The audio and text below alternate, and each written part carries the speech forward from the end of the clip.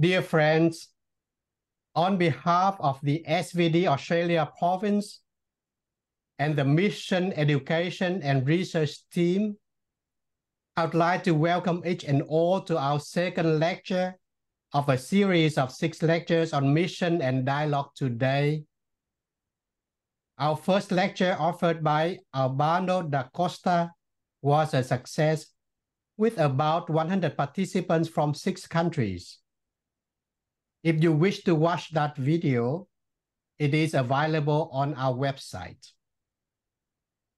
And the presenter for our lecture today is Professor Roger Schroeder.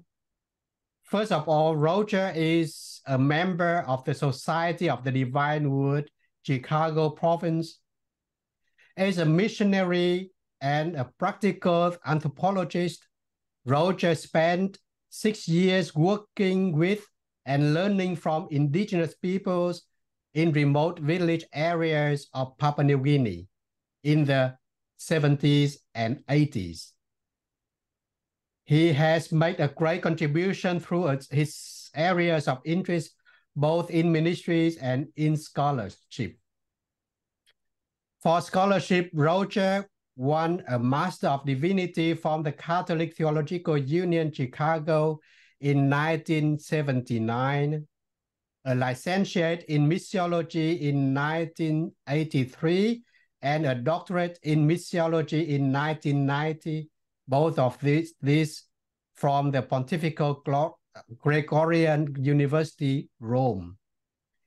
As a professor of mission and culture and a professor of interculturality and ministry, Roger has been committed to research, teaching, writing, mentoring, and practice in areas of mission and intercultural ministry from the perspectives of the post-Vatican II developments, and most recently under the inspiration of Pope Francis.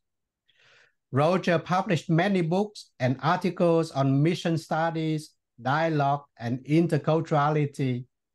His recent book, entitled Christian Tradition in Global Perspective, published in 2021, received 3rd place for excellence in publishing award in theology by the Association of Catholic Publishers, and it was selected as one of the 10 outstanding books in mission studies, intercultural theology, and world Christianity for 2021 by the Ecumenical Overseas Ministry Study Center of Princeton Theological Seminary.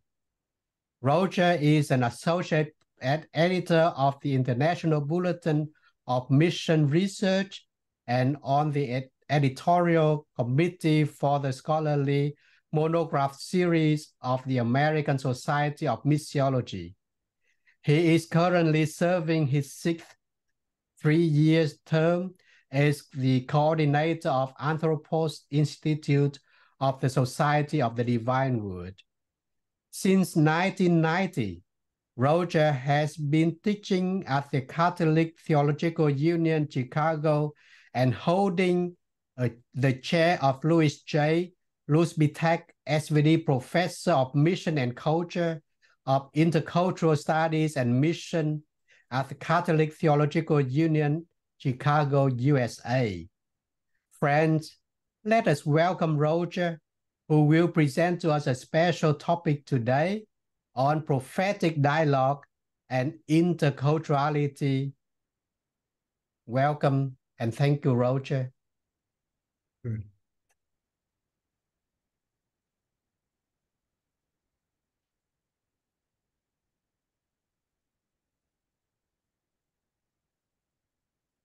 Thank you very much, Tien, for that very nice introduction. And I feel very humbled by what you shared. And it's very nice to have one of my former students from Y2U, some 20-some years ago, to be introducing me and to be leading this MER series of lectures. So thank you very much, Tien. I appreciate that. As we begin here, I'm going to, first of all, we acknowledge here in Sydney, acknowledgement of the Wallumbudega people of the Darug tribe, the traditional custodians of the land. I've been working many years with Indigenous peoples around the world, and I appreciate the way that Australia honors and acknowledges the Indigenous peoples of the land on which we are. So thank you. So I'm going to be giving, here's the outline of what I'll be presenting today. First of all, after an introduction, we'll then look at the two major components of the talk. One is interculturality, from both the social science and missiology perspective. Then we will look at the second dialogue partner, that of prophetic dialogue of the different dimensions. Part 3, we then bring the two of them together. How do they complement each other? Then in section 4, talk about the anthropos tradition of the Arnoldas family, and then what are the implications. So in the introduction, I'm going to talk about how these themes have been surfaced within the SVD community. And as I do this, I really want to encourage those who are not members of the Arnoldas family to realize that even though it comes out of that particular context and situation, that these themes are very important for all Christians. And there are many Catholics and Protestants around the world who are engaging these topics as well, both prophetic dialogue and interculturality. But I need to situate my own self-location. So as an SVD, the last 4 general chapters have been dealing with these two topics. The first chapter, 15th chapter in the year 2000, introduced the topic of prophetic dialogue within the ministry, ad extra. The following chapter in 2006 looked at prophetic dialogue within religious community life.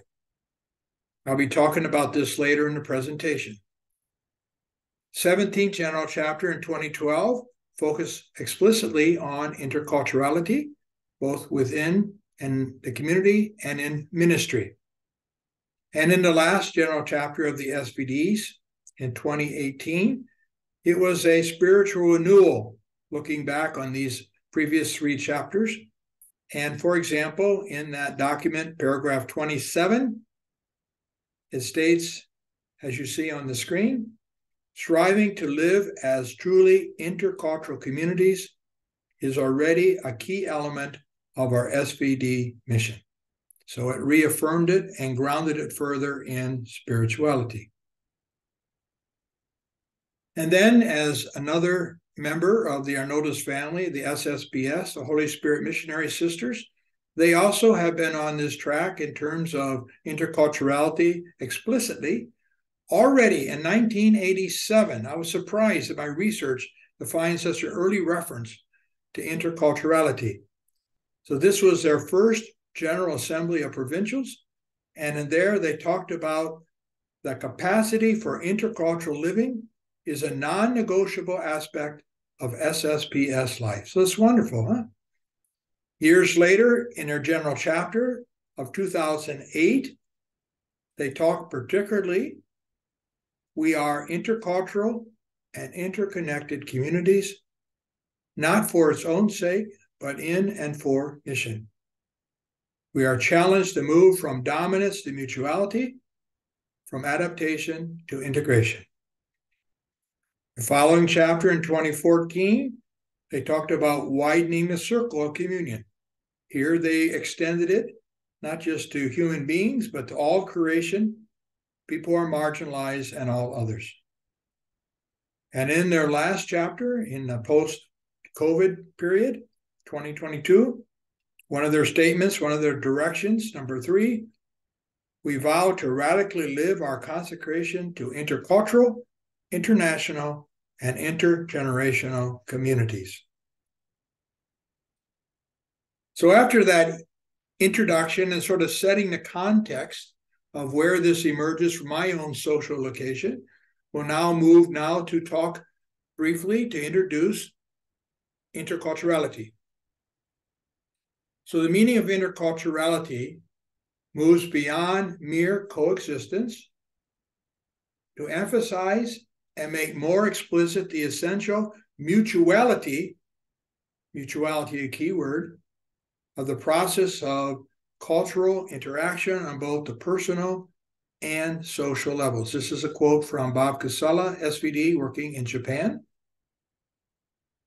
The second quote comes from my SVD colleague, Vietnamese American Van Tang Nguyen. He talked about moving beyond cross-cultural, going in one direction, to mutual multi-dimensional exchange and enrichment. So again, how do we move beyond tolerance, beyond cross-cultural, but to the idea of intercultural? Sometimes the one image that's often used when talking about culture is that of an iceberg. In an iceberg, 15% is above the water level that can be seen. So with a culture, that would be the language, the dress, the food, those things that we can see. But what we see above the water level is based upon what's below the water level. What is the worldview with the values, with the expectations, with the fears, with the vision of a culture, the worldview. So every culture is very worthwhile. It is a gift. Every community needs it. But we start by looking at what's on the surface. But then the challenge in interculturality is to understand the worldview of the other from their perspective. That's the challenge.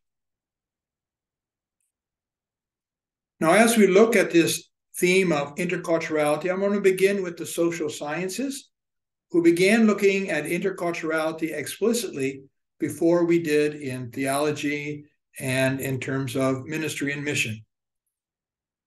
They looked at it from three different areas. So the social scientists, first of all, moving from ethnocentrism to ethno-relativism. The way ethnocentrism is understood here is that while we are to be proud of our culture and who we are, but when we use our culture to judge others, to discriminate against them, that's when it leads to the problems. So as Rinkovich wrote in that first quote I have, each culture can be understood and appreciated only in its own context. So in its own context, not judged from another context. The image I have on the upper left are 6 stages in the process of transformation by an anthropologist, social scientist, Milton Bennett. Here he has 6 stages. On the left, from denial of differences, everyone is like me, to the final stage on the right of integration, a full, respectful, mutual respect of others.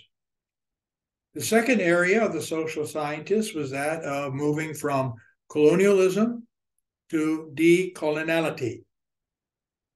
And as quoted there, the differences of human beings are not cast in terms of values of pluses and minuses, degrees of humanity. People are not less or more human. We're all fully human. Also, S.M. Michael, SVD of India, it's moving beyond the colonial understanding of Christian mission. So this idea, as we know, of colonialism was linked to mission in the 19th and 20th centuries. The third area that the social scientists use to talk about interculturality is moving from globalization to mutual respect and power among cultures. The idea is to avoid the extremes of a smothering metaculture of globalization and the response of particular and often violent fundamentalism. These are two of the dynamics that happen in globalization. Globalization is complicated. I can't go into more detail here, but I think we have a general sense of what that is.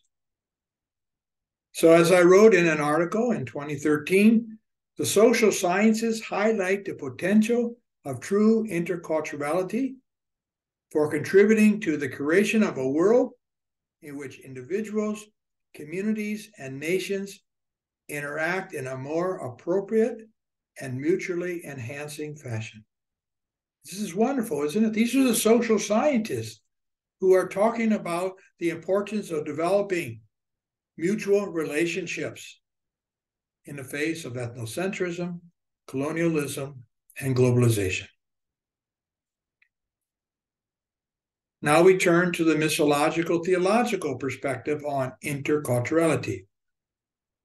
Vatican II was a key shift from, quote, the old auroric paternalistic model of mission associated with a colonialism of reaching down to save and help another person, to a model of humility and mutuality, developing a reciprocal relationship out of respect for how God is already present in the other. This is our theological belief. This is the teaching of the Catholic Church. God's presence in all peoples and all creation. Vatican II also had a positive assessment of all culture. And as we later developed, every culture contains both the seeds of the Word of God and elements contrary to the reign of God.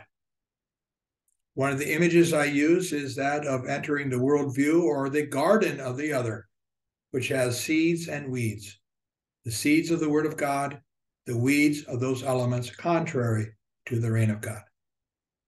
So, true intercultural interaction, quote, is crucial for mutual enrichment and for the recognition of the continual call to conversion for all. So in interculturality, we are enriched by the other, but we're all called, all of us. There's no Christian culture. All of us are called to conversion, more into the image of how we are created in God.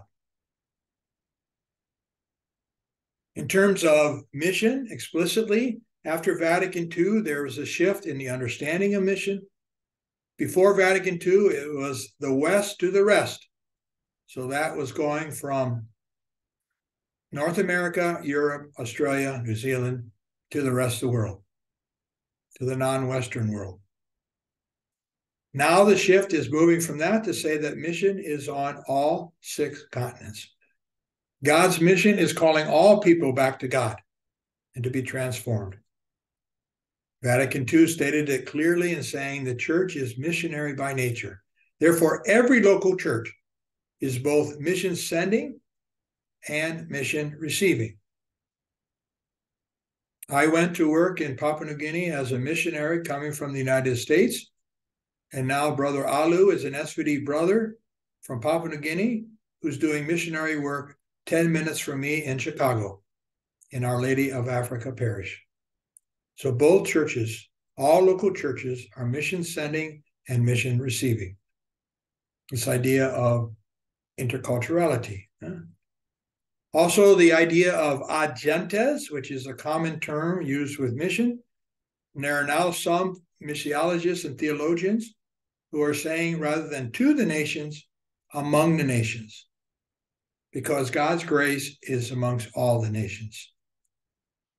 Jonathan Tan is an Asian, Catholic Asian theologian. Bill Burrows is a former SVD theologian. Tony Pernia, Filipino, former SVD General Superior. So what I see here in proposing is that there's a real complementarity of the social scientists and the missiological theological perspectives and studies. The two of them really complement each other.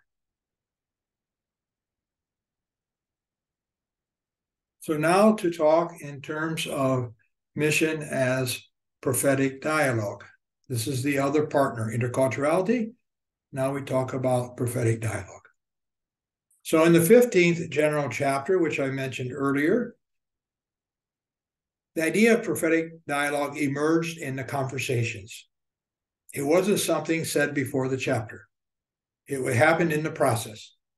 So in that chapter, a large group of the SVD missionaries were either from Asia, working in Asia, and they talked about mission as dialogue.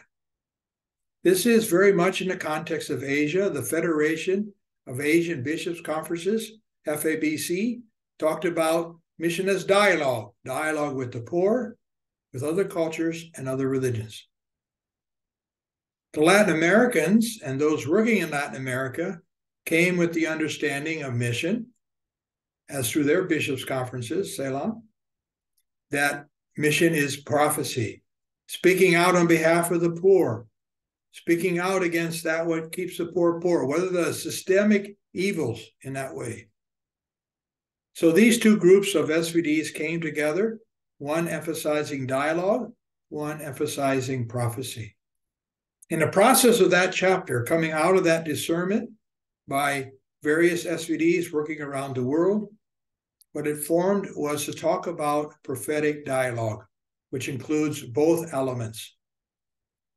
Here is the quote from paragraph 44 of that document. It is in dialogue that we are able to recognize the signs of God's presence and the working of the Spirit in all people. And together with our dialogue partners, we hope to hear the voice of the Spirit of God calling us forward. In this way, our dialogue can be called prophetic. So in that dialogue, we're all called to conversion. And even having dialogue with various peoples different than ourselves is a prophetic action. My colleague Steve Bevins, SVD, and I wrote a book that was published in 2004 on the theology and history of mission. And in that, as we were working on that last chapter in 2002, we thought that the idea of prophetic dialogue was a framework in which to put the three major Catholic theologies of mission that have happened in the last 60 years. Those three theologies are the Missio Dei theology, Trinitarian theology of Vatican II, liberating service of the reign of God of Pope Paul VI, Evangelii Nuntiandi, and proclamation of Jesus Christ as universal Savior of John Paul II, Redemptoris Missio. I don't have time here today to go back to the theologies, but just to say that on a theological level, prophetic dialogue is able to bring together the richness and the complementarity of mission theologies. Later on in 2011, Steve and I published a book. There's an image of the cover of the book to the right on prophetic dialogue, because many people were talking about prophetic dialogue, but we tried to give some theological and practical implications of what this means. We also talked about the spirituality. So theology, practice, and spirituality. So I'm going to now spend time to talk about both elements. The first as mission as dialogue. A major shift in Vatican II, moving from the previous understanding of mission to a new understanding of mutuality. So as Donald Dorr, theologian of South Africa, wrote, there is a two-way exchange of gifts, mutuality, between missionaries and the people among whom they work. Mission is not just a matter of doing things for people. It is, first of all, a matter of being with people, of listening and sharing with them, because God's Spirit is there. This is where we bring together both theology and practice. Our theology makes a difference, and between doing and being. St. Paul wrote in 1 Thessalonians, we were gentle among you like a nurse tenderly caring for her own children. We are determined to share with you not only the gospel of God, but also our own selves, because you are very near to us. A beautiful statement of dialogue because of the love. Pope Paul VI wrote the document Ecclesiam Sum during Vatican II. It's not a Vatican II document, but this document represented one of the major shifts during Vatican II. As Pope Paul VI wrote, it seems to us that the sort of relationship for the church to establish with the world should be more in the nature of a dialogue. This is a major shift. Maybe for those who were born many years after Vatican II don't realize what a significant shift it was. Later on, a document from the Vatican in 91 wrote, mission, quote, implies a certain sensitivity to the social, cultural, religious, and political aspects of the situation. This is where we're going to go back to the interculturality, paying attention to the context. And also attentiveness to the signs of the times through which the Spirit of God is speaking, teaching, and guiding. It's a theological aspect. Such sensitivity and attentiveness are developed through a spirituality of dialogue. The importance of the spirituality that accompanies this. As a theological base, we look at the Trinity. Base of this, the image I have here is the beautiful image that's behind the altar in Alice Springs at the church where the SVDs are ministering, an Aboriginal image of the Trinity. So God, just as God is dialogical in God's self, three persons in one, and present in the world, so the church, as a sacrament of God's presence, needs to learn from the world, its cultures, its religions, God's unfathomable riches. This applies both to intercultural living of the SSBS, SVD, and other religious orders, and parish life, communities, dioceses, and to our mission work, our work that is focused on the mission of God. An image we can use about this, is taking off one's shoes. When I go to visit a Vietnamese family in St. Louis, I see the shoes outside the door and I know what I'm supposed to do. I take off my shoes so I don't drag the dirt of the street or off my own feet into someone's home.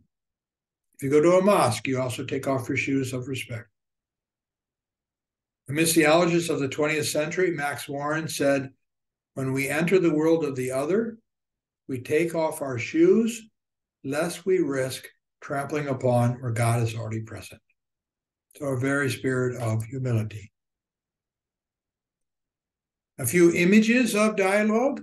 One would be a treasure hunter, someone who amongst the people looks for those treasures of where God is already present, so that everyone, the people and both the missionary and the people, can be enriched. The second image is that being a guest or in somebody else's world. When you're a guest, you need to accept hospitality and to need to know when to offer a helping hand. This again is a dialogical perspective, starting with humility. The third image is that of being a stranger, not being strange, but being a stranger. So you're in another world. The image on the bottom on the left points to a person who's in a world that is very different for them. Okay. And an opportunity for a relationship. It opens the door in that way. Now we'll look at the image of prophecy. So what is that element in prophetic dialogue? So mission is and must also be prophetic, because God's inner nature is also prophetic. So as we're called back to God, we are to be transformed and changed into that image in which we are created in God's image. This is the prophetic side of it. The Spirit anoints prophets, quote from Isaiah, to speak God's word faithfully, to bring good news to the oppressed, healing to those who are discouraged, liberty to captives, release to prisoners, comfort to those who mourn, a condemnation to those who have betrayed the covenant. So this is that prophetic word calling us to be transformed, to bring the good news to the oppressed and marginalized. At the bottom of the screen in the white print I have stated their prophetic mission is not forceful proselytism. When I talk about prophecy in a place like India, which has a very strong resistance to anything to do with colonialism and to people who were proselytized, in other words, they were forced proselytism, forced to be baptized either implicitly or explicitly by offering food or exchange of different benefits. So prophetic prophecy does not mean anyone being forced to be baptized. Jesus was an eschatological prophet. He preached, demonstrated, and embodied the reign of God. So when he preached the first time in his hometown, he says, as I speak, the reign of God is happening now. Talking about the breaking in of the reign of God. Paul, in this case, talking about prophecy, he said in 1 Thessalonians also, he drew courage through our God to speak to you, the truth to you, the gospel of God. And in Romans, not ashamed of the gospel. So Paul was one who represented both the dialogical approach of love to people and also the prophetic word. So what is this prophecy? First of all, prophecy must be rooted in dialogue. That dialogue is listening to God's word, of course, first. Listening to God's word in the society and the people around us, the signs of the times, as stated in Gaudium et Spes, and being attentive to people and to context. There are two different components or dimensions of prophecy. The first is speaking forth, annunciation, announcing that reign of God. This is when people don't recognize that God is present, with and without words. We think of the Ezekiel's vision of the dry bones, as he pointed to the bones and he said, they have life. Flesh is coming to them. They are going to come forth. The reign of God is coming. And a message of action and good news and hope. That's announcing that word of God. When we offer hope, that's a message, annunciation. So for example, as we are sitting, wherever you're sitting at, as you listen to this, there are radio waves that are going through the room in which you are. But you need a radio to tune in to that message. So we are, through prophecy, tuning in to that message of God that is there. The other aspect of prophecy is denunciation, with and without words, talking against those things that are contrary to God's reign, to those aspects of injustice or a narrow understanding of religion, or unfaithfulness in one's religion. But when we do that, we do it like Jesus when he wept for Jerusalem. It was out of love. So what we see here is that prophecy is a theology. It's played out in practice, and it must be based on a spirituality, a deep spirituality. The two images I have on the screen in the upper right, here we have Mother Teresa at the tomb of Gandhi. Both of them are very strong prophetic figures. Mother Teresa saw those dying in the streets of Calcutta and said that they are full human beings that deserve to die in dignity. She was making a very prophetic statement. Gandhi spoke about nonviolence, bringing about the independence and also fighting injustices in Indian society that were there. And he did in a nonviolent, a very prophetic stance. Here we have the two of them meeting together. The bottom right-hand corner of the screen is an invitation to profession of religious vows. For those of us in religious vows, professing religious vows, this is prophetic statements that we are making. It's countercultural. What are some of the images of the prophetic element? A teacher is someone who has something to teach. Yes, there's a community of learners. The teacher also learns, but the teacher has something to say. A storyteller is someone also who has something to say through a story. And this is something that strengthens our identity, and it also can challenge us and lead us to a deeper meaning of life. The story of Jesus and the early church. Or a trail guide. A trail is someone who knows the way, how to read maps and signs. So a prophet is also someone who can point to the way to follow. And as we know, Christians were known as followers of the way at the beginning.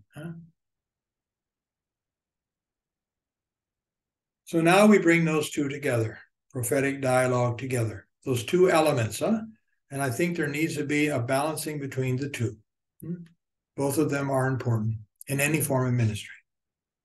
So the Asian bishops, as I mentioned before, after Vatican II, talked about mission as dialogue. But then, I don't know, about 15 years after Vatican II, they realized that dialogue is not enough. There also has to be a prophetic element in each of those dimensions. So, first of all, we dialogue with the poor and we speak out against what keeps the poor that way. We dialogue with other cultures and we critique those elements of every culture that are contrary to God's reign, those weeds. We dialogue with other religions and we maintain the conviction that Jesus is the way, the truth, and the life. Holding those two together. David Bosch, a South African missiologist who died in 91 in a car crash, in one of his later articles talked about mission as bold humility or humble boldness. We know only in part, so we have to be humble. We only know in part how God is working, but we do know something. That's the boldness, not our personal boldness, but the boldness of the reign of God, of the good news.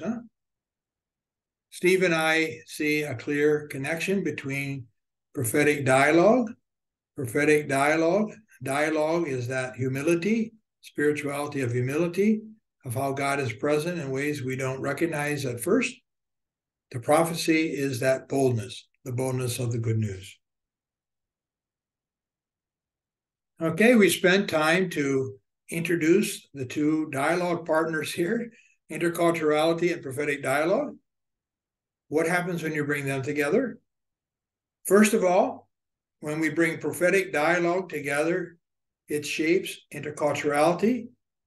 It provides a Trinitarian theology, which is dialogical in terms of the positive attitude to culture, that God is much bigger than we imagine, and also the prophetic element.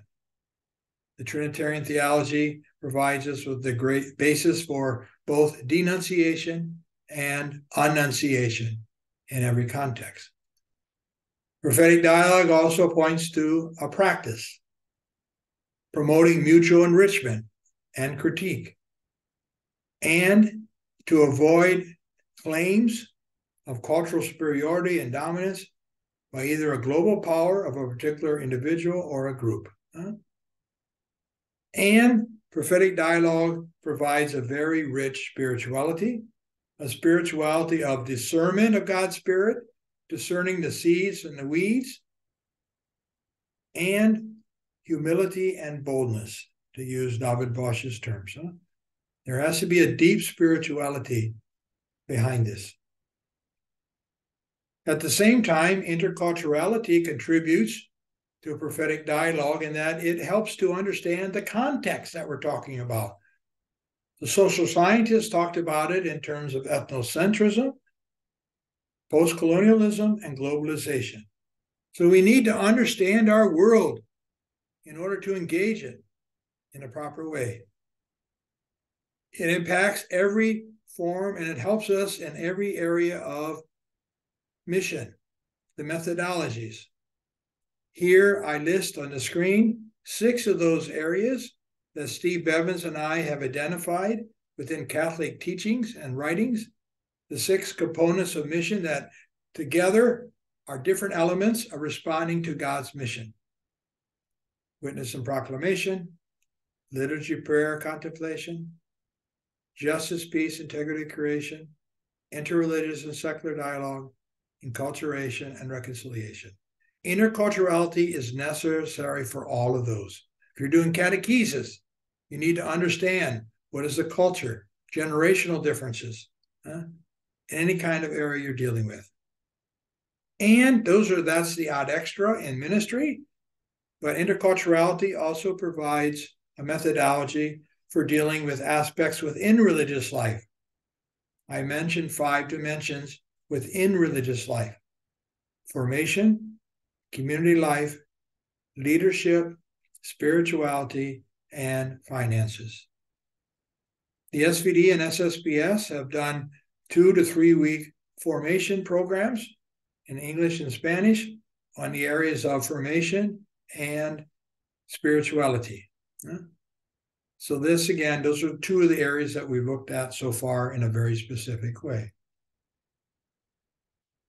Now I move to, again, back more explicitly to the SVD and SSBS, the Arnottis family, the Anthropos tradition, which I can't go into a lot of detail here, but from the very beginning, Wilhelm Schmidt was an anthropologist and linguist. He was one of the first in the first generation of SVDs, and he brought the importance of understanding language and culture into the SVDs. Arno Jansen, the founder of the Arnottis family of SVD, SSBS, and Adoration Sisters, he endorsed and supported the study of other cultures and religions to really understand them and to see how God was speaking in ways that many people at those days in the 19th and early 20th century did not recognize. They started a journal, Anthropos Journal, and also the Anthropos Institute. And then we have St. Joseph Hernandez, also of the founding generation, who went to China. And at that time, he began with a very negative attitude towards the Chinese and their culture, their society. But as time went on, he went to Shandong province, he visited families in their homes, and he began to realize how respectful he was of who they were as Chinese people. And at the end, he wanted to die as a Chinese. Yeah. And I just want to mention here from the SSBS, Mother Teresa Mesner, who was the first SSBS Superior General. I have her pictured here at the bottom right. She wrote during World War I, when sisters were living together, but they came from countries that were at war with each other and living in countries that were also in the midst of the war. And she wrote, "If we wish to become missionary sisters, we have to adjust to the customs and usages of the foreign peoples." So we need to adapt. However, also in relation to World War I, whoever we may be, whether German, Dutch, Austrians, British, Russians, or Americans, we, dear sisters, are all children of the one great family of God. She wrote this a month after the end of World War I. A very prophetic figure, talking about we can't let our national sensitivities ruin what God is calling us to do. So in terms of this Anthropos tradition, coming out of the Anthropos Institute, we now talk about it beyond just an institute. The institute still exists. The journal is still being published after 117 years. But again, how does that impact who we are as missionaries and for all of us as Christians? So Tony Pernia, the Superior General from the Philippines, I quoted him earlier. He actually was the first non-Western Superior General of the SVD community. He wrote, "Our Anthropos tradition is really a way of doing mission, which considers an appreciation of people's culture as a necessary precondition for genuine evangelization, whereby the missionary is ready not just to change people, but to be changed himself." That's the mutuality, mutual transformation on both sides, enrichment and challenge by all. The pictures I have here, Ennio Montavani, who's currently in the Sydney community of the SVDs, played a major role in the reorganization of the Anthropos Institute and leading us into this broader understanding of the Anthropos tradition. Below his picture is Louis Luzbetak. I hold that chair in Catholic Theological Union, an SVD linguist and anthropologist, and he wrote a book very much about church and cultures. He wrote this already during the time of Vatican II, again, pointing to it. This idea applies both within our communities and in our mission. S.M. Michael, who is an anthropologist, missiologist in India, in Mumbai at the moment, he wrote the following. Will the present SVD generation understand the pioneering work of the Anthropos tradition and get energized to be creative in today's mission? How do we continue this today? Understanding cultures and languages and in a very respectful way. So bringing these together now as we move towards the end, bringing together interculturality and prophetic dialogue, that was the theme of this talk, moves beyond a mere instrumentalist understanding. So it's not just taking pieces or finding a recipe amongst the social sciences for a quick fix, no.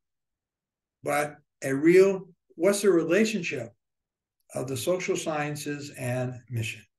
How can they be really deeply complementary? I think both are grounded in the Trinitarian theology. They both are pointing towards a link between theory, theology, practice, and spirituality. I like to talk about this as head, heart, and hands. The head is the theory, the knowledge. The heart is the spirituality, our attitudes, our approach. Practice, our hands. How do we do that? Head, heart, and hands. So both prophetic dialogue and interculturality see the need for a process of transformation and conversion of perspectives and attitudes. John Kirby, a member of Anthropos Institute, the current provincial of the Western Province of the United States, talked about cross-cultural conversion. John Pryor, many years of Indonesia, who died recently, he talked about intercultural conversion. So conversion is key for all of us.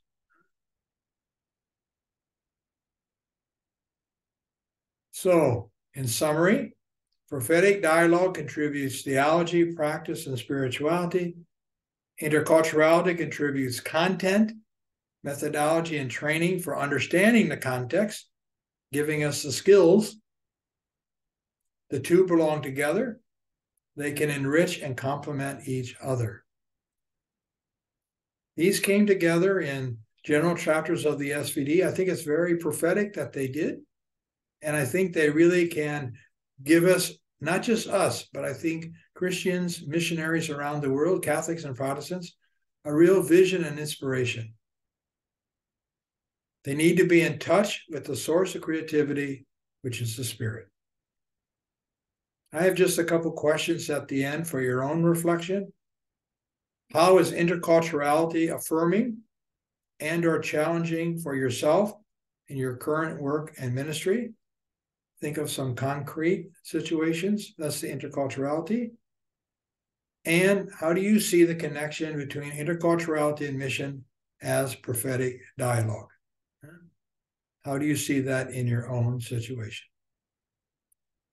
So I've come to the end of my presentation here. I'm thankful to you, Tien, and to the SVDs for allowing me to be a part of this series.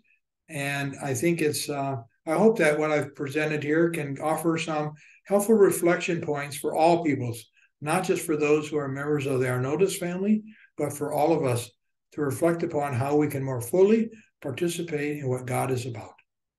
Thank you very much. Could you stop sharing that? This is not a formal response to your lecture, Roger, yeah. But thank you very much for your very interesting lecture. Your presentation was very clear insightful, and challenging. You covered a wide range of areas of scholarship, from social science perspective on interculturality, prophetic dialogue, to missiological and theological perspective on interculturality and on dialogue, with a shift in mission by Vatican II, and with a very positive assessment of culture. You emphasize the church as missionary by its very nature. Mission is not only doing, but also being. I like that idea. Yeah. Concept. Yeah. And you also explore the idea of mission as prophetic dialogue, which is a real reflection of what the SVDs and Holy Spirit sisters are trying to embrace in their lives and their missions today. And you view dialogue as spirituality, with a focus on the Trinity as the foundation of dialogue. And we cannot escape that. That is real, truly foundation for our mission and dialogue. And you demonstrated this spirituality in different images. And I like the idea of taking one's shoes off as one enters the other's garden. I love that idea. Very beautiful. Good. And meaningful. And your understanding of mission as prophecy is challenging. This brings us to the core of our mission, with focus on annunciation and denunciation. I think this is something very new to me. Annunciation and denunciation. Yeah, thank you for that.